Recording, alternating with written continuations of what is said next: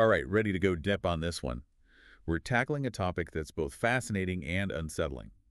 Cattle mutilations. Yeah, it's one of those mysteries that really gets under your skin. And we're going to try to get to the bottom of it. We've got some intriguing source material to dig into. So Absolutely. There's a lot to unpack here. let's start by addressing the elephant in the room. This isn't just some fringe theory. We're talking about reported events, documented cases. Right. And these reports often come with a chilling amount of details that point to something truly unusual. Exactly. It's those details, the specifics of these cases, that really set them apart from your average animal attack or, natural causes. It's like trying to put together a puzzle where the pieces just don't quite fit. And people have been trying to solve this puzzle for decades. So let's rewind the clock back to the 1960s, the early days of these reports. Imagine rural America, a time of, change and upheaval, and suddenly ranchers start finding their cattle dead, but not just dead mutilated. And not in a way that could be easily explained away by predators or scavengers. I mean, the precision we're talking about, it's almost surgical. It's like something out of a horror movie. Almost. There was this one case, detailed in a 1967 issue of the Pueblo Chieftain. The incisions were so clean, so precise.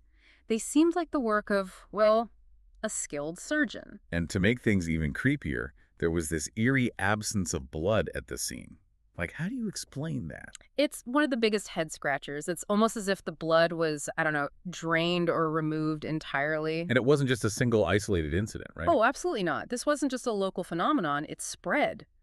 Throughout the 1970s, we see a surge in these cases popping up all across the United States. It became this national thing, like people couldn't ignore it anymore. And of course, with that kind of attention, the speculation ran wild. Theories started popping up like mushrooms after a rainstorm. Yeah, everyone had a theory. Aliens, government experiments, the occult, you name it. But the truth is, none of those theories could fully explain what was happening. And it wasn't just happening in the U.S. either.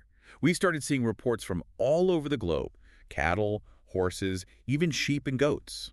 The reports were chillingly similar. It was like someone or something was following a terrifyingly consistent playbook no matter where they went. It's that consistency, combined with those truly bizarre details, the precision, the missing blood, the lack of any other tracks or disturbances, that makes these cases so fascinating, so unsettling. And so damn intriguing. So we've got these cases, right? Mm-hmm. And they're weird, like really weird. But what makes them different? What sets them apart from, say, a bear attack or just, an animal dying naturally out in the open? It's a bunch of things, honestly, but the precision of the cuts is a big one. It's not just like something took a bite out of these animals. We're talking about incisions so clean, so deliberate, they almost look like, a surgeon did them. Okay, that's a little creepy, right? But there's more to it, isn't there? Yeah, it's not just the cuts themselves. It's the lack of any sign of a struggle. No hoof prints, no disturbed ground around the body, nothing to suggest that the animal put up a fight. It's as if these animals were, I don't know how to put it, carefully selected and, subdued. That's just straight up unsettling. It's like something out of a sci-fi movie, right?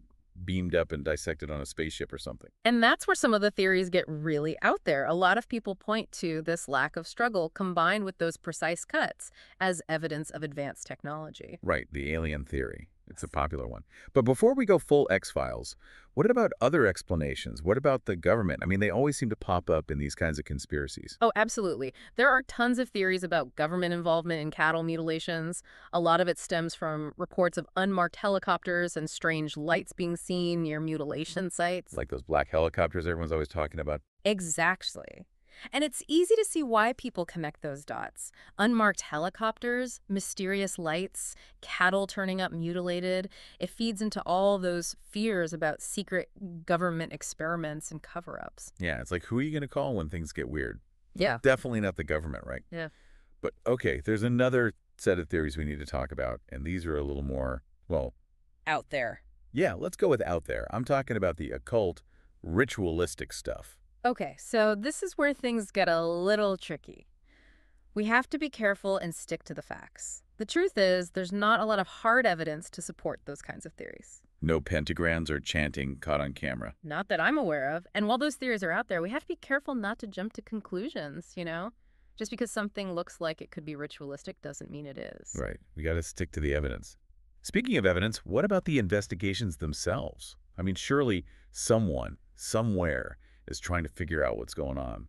Of course, but these investigations are tough. Imagine you're a detective, right? You get called to a scene, but the evidence is often scarce, exposed to the elements, maybe even contaminated. It's not like CSI where they have all those fancy tools and a pristine crime scene. And on top of that, you've got all this public pressure to find answers.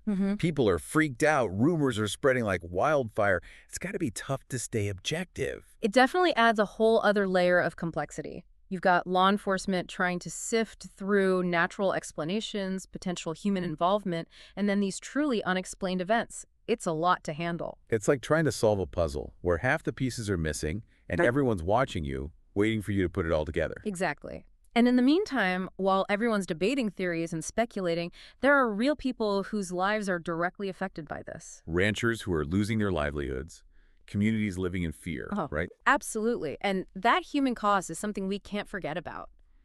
Imagine finding your livestock mutilated, not knowing who or what is responsible. It's got to do something to you. It messes with your sense of security, your peace of mind. It's like a real-life horror movie, and these people are living it. It's a lot to wrap your head around. And speaking of shadowy figures, we can't talk about cattle mutilations without addressing the, let's say, the perceived involvement of the government. Right. It's like the government conspiracy theories are almost unavoidable with this topic. It's true. I mean, think about it. Unidentified objects in the sky, strange lights near mutilation sites, whispers of secret experiments. It all just fuels the fire, doesn't it? Absolutely. And the sources we looked at, they really highlight this deep-seated distrust that a lot of people have when it comes to the government's role in all of this. Cover-ups, misinformation, you name it. It's like everyone's seen the X-Files one too many times. Yeah. But seriously, is there any weight to these claims of government cover-ups?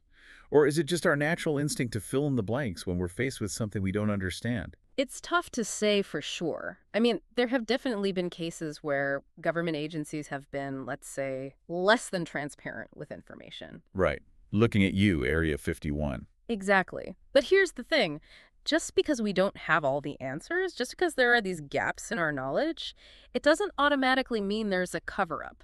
Sometimes the truth is just, well, messy. So where do we go from here? How do we even begin to unravel a mystery that spans decades and crosses continents? Well, that's the million-dollar question, isn't it? But there's actually some really interesting stuff happening in the world of forensic science that could help shed some light on these cases. Okay, I'm listening. Tell me we're not talking about just dusting for hoof prints here. We are way past hoof prints, my friend. We're talking about DNA analysis, advanced tissue sampling, isotopic studies tools that were practically science fiction just a few decades ago. So we could potentially use cutting-edge science to solve a mystery that feels like it's straight out of, like, a campfire story.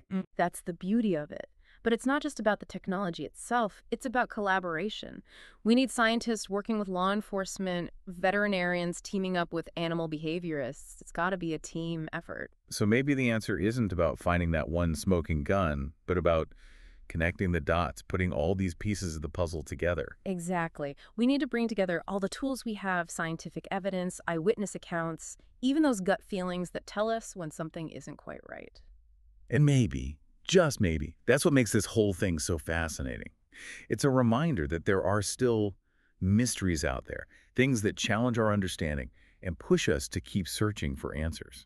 It's like this giant puzzle that we keep coming back to, trying to figure out where those missing pieces go. Well, folks, there you have it.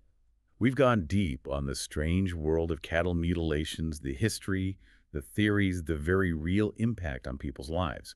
While we may not have all the answers, we've hopefully given you plenty to think about. It's a mystery that continues to fascinate, and maybe, just maybe, with a little more time and investigation, we'll finally crack the code. Until then, keep asking questions, stay curious, and who knows, maybe you'll be the one to finally solve this enduring mystery. Thanks for joining us for this deep dive.